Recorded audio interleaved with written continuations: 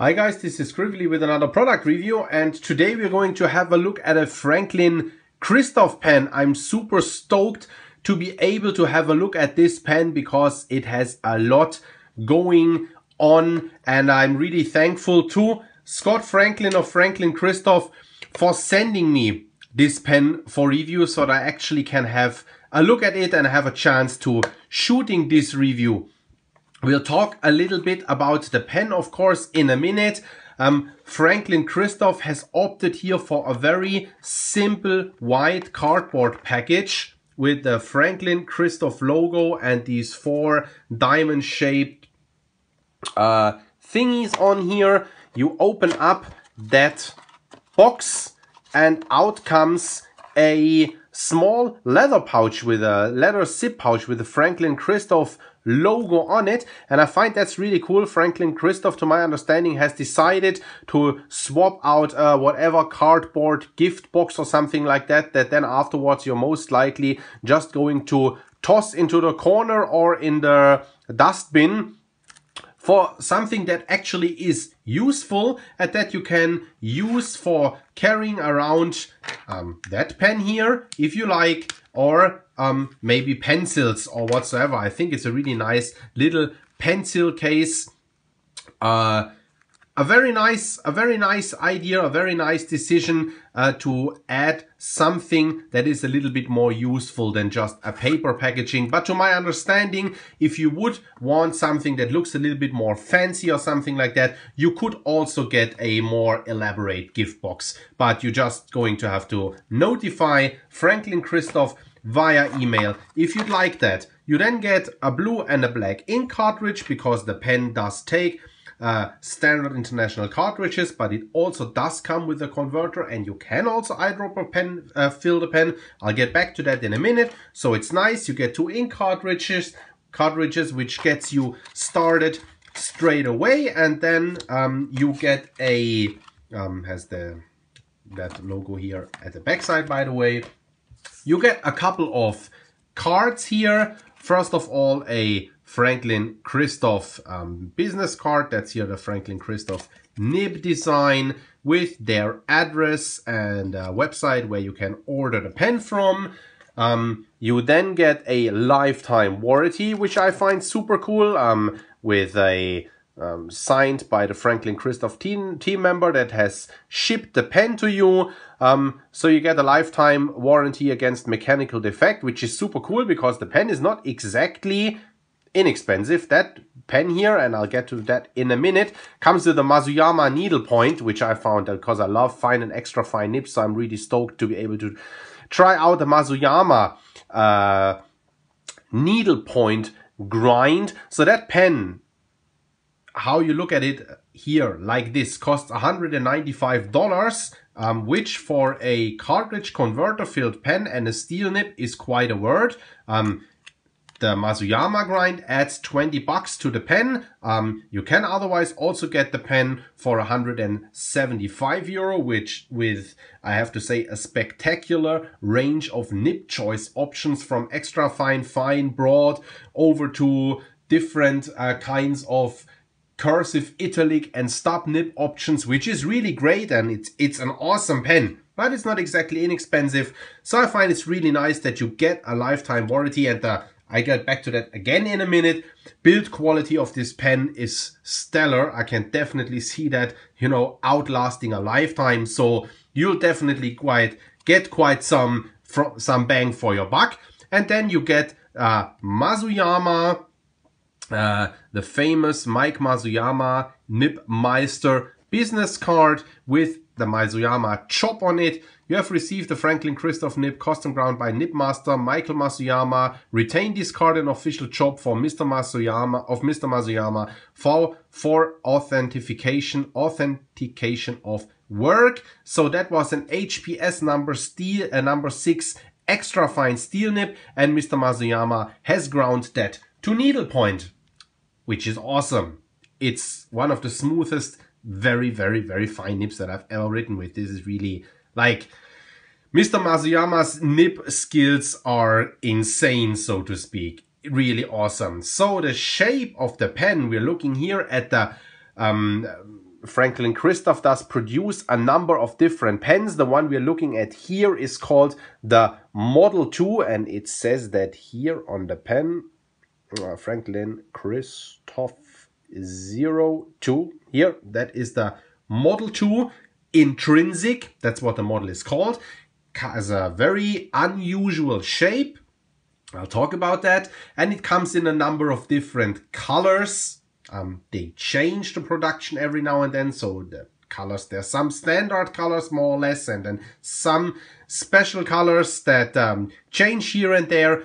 That finish that we're talking about right here is called the Black and Cinnamaroon. It's not difficult to see why it's called black, because it has a super nice glossy black body, and I really love that kind of shiny reflective black, because that is probably the blackest black that I have ever seen on a pen. It's really a really nice black. It just looks awesome. And then it's called Cinnamaroon because it has a red brownish finial here with some gold sparkles in here, some gold dust that is very, very subtle. You can only see that if you angle the pen in the light accordingly. Has the Franklin-Christoph logo again here on top of the cap.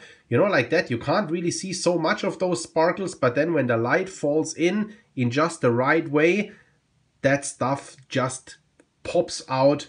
Really, really nice, looks spectacular in sunlight, but it's not too much. It's just like, you know, that can be a serious business pen that you can use in any meeting, but it has that certain little something going on here, which I do honestly like a lot. We then have a clip here, which has those 4 Franklin-Christoph logo design elements on here. The clip flares out, which makes it pretty easy to slide into a pen pouch or shirt pocket. I'd like for that clip to flare out just a wee little bit more, so it would be easier to slide it into a shirt pocket or pen pouch, but I mean, it does its job, works very well. And then, as said, here we don't really have a center band, but engraved here, Franklin-Christoph 02, Model 2, of course. We unscrew the cap in a minute, and then we have a body that tapers down in odd ways here, which is made for the cap to be able to post super deep onto the pen body, which also is really an excellent design feature. And then we just have like a flat bottom of the pen here. The pen unscrews with about 3/4 of a turn, which is awesome because it makes it a super fast note taker, which I really like. I said it in almost every review. I hate it if I have to twist the cap about 3 times for it to finally come off. Nothing more annoying than that. Then we have no inner cap. You can't really see that in that lighting conditions here. Or is there an inner cap? Yeah, there is an inner cap. Sorry. There is an inner cap that you can't see now here because it's slightly darker here at the moment, which does an excellent job in preventing the nib from drying out. I never had any issues picking that pen and it would dry in. Works very, very well. We have a very interestingly shaped section here. By the way, notice that Franklin-Christoph has decided to put the cap threading down here, not up here. So the cap actually threads in down here, which is super cool because when you hold onto the pen, it should not exactly get into your way, the threading. The only problem is, and I have a little bit of a problem with that at times, I had to teach myself how to grab the pen properly because I tend to hold my pens a little bit lower. And if you do that, if you tend to hold your pen a little bit lower, you will grab onto those threads here and then that does get uncomfortable. So I always have to, when I write with that pen, I have to be a little bit attentive for holding the pen up here where it's a little bit thicker, which I also find more comfortable to my grip because I prefer slightly beefier pens. So if I hold the pen up here, it's wonderful to write with, lays in the hand, excellent, super great balanced pen. That is really nice. If you prefer a narrower grip, that is of course also cool that that thing here is indented a little bit because you can actually slide down here and hold it in here, which then is a narrower grip, which is also fine. You just then need to be careful not to slide down too much, because then you're, as said, holding onto those threads, and that might get uncomfortable. You can of course hold the pen a little bit more like that instead of that. You know, just depends on your grip a little bit. But as said, I just taught myself and always remind myself when I write with that pen to hold it up here. Wonderful then. Not slippery at all. Great pen. Great balance unposted. And then you see how deep that posts onto the barrel, exactly halfway down the barrel, because of that tapering of the pen body back here. And that makes it also a super usable writer posted, very balanced, very, very nice writing instrument, I gotta say. You can unscrew the pen, and very nice threading, very well machined. That feels quality, that feels really nice.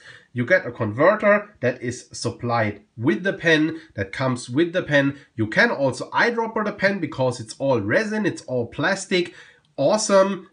Especially that pen is also available in transparent finishes, in demonstrator designs. It's then of course super cool to eyedropper that pen because that looks wonderful.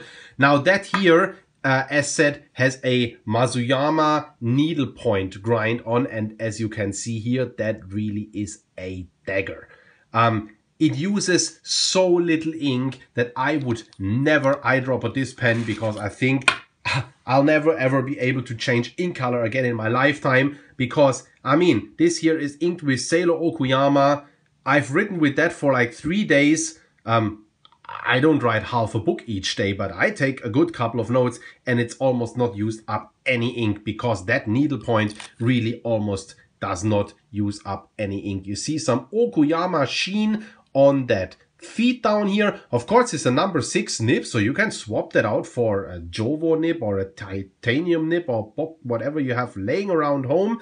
That, as a matter of fact, here has the Franklin-Christoph logo on it. Some scroll work says EF, because that's what Mr. Masuyama used for grinding it down to a needlepoint. And here you see this needlepoint, which really is a needlepoint. This is a really, really fine line. The camera focuses on that pretty nicely right now. Let me see if I can get a paper as a background. Yeah, very nice. See that nib? It just, I mean, the nib just comes up a little bit at the tip. To me, to my eye, it almost looks a wee bit like a Waverly or something like that, like a Pilot Waverly. Maybe Mr. Masuyama does that so that you get a little bit more of writing surface, a little bit a smoother tip. I'm not sure. You see the grinding? You see the grinding down here? Yeah, you see that down here where the grinding has happened, where Mr. Masuyama has done the nib work. And then you see the lighting. I hope you see that the nib just comes up, lifts up here at the tip, that wee little bit where it flares out a bit. And I don't think that that's a characteristic of the nib itself. I'm pretty sure that that is something that Mr. Masuyama has done to the nib in order to get a smoother writing surface, which just works stellar. I mean, it's just speculation, but as a matter of fact, the pen writes perfectly, and I'll show you that in a writing sample now in a minute. And yeah, I find the number 6 nib is a very nice, the body to nib proportion works very nice on with that number 6 nib here. That looks very nice. So, writing sample. I hope the nib has now not dried up on me in the course of the review. Yeah, it has. That normally doesn't really happen. Let's see. For it to come up again. No, now it's coming back. That is because I had the pen uncapped for quite a while, and then Sailor inks, oh sorry, that was off camera.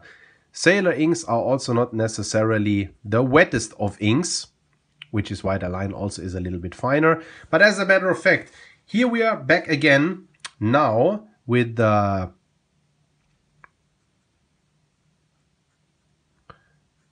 Franklin-Christoph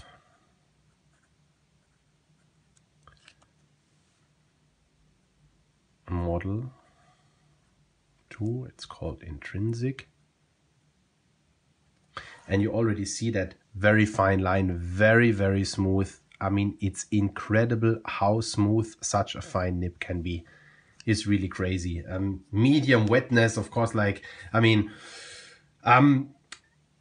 I've rarely written with such a fine nib that is still wet enough to show you shading and all those kinds of things in ink. I mean, I have recently, like Okuyama doesn't show so much of that, but I've recently had, but you can see it a little bit, I've recently had Pelikan Edelstein smoky quartz in that nib, and it was amazing how much shading I saw in smoky quartz on that fine nib. Excuse me again for the lighting. As said, it's slightly dark here.